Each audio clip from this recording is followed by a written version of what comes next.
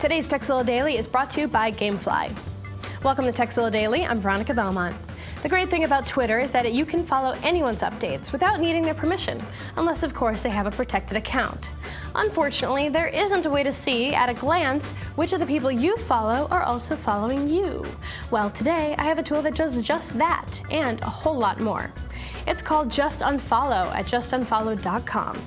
You'll see a column view with a list of people you follow who don't follow you back, a list of people who follow you, a list of those you follow, plus a list of people you follow who are inactive. There are a few additional columns you can add, like the feature that lists another user's followers, organized somehow by the most interesting, letting you add a bunch of new people to follow easily based on that list. So if you want an easy way to delete everyone who's not following you back, or you just want a neat tool to find more people to follow, try Just Unfollow today. Now, if you've got a tip for us to pass along to the rest of the TZ crew, email us, tekzilla@revision3.com.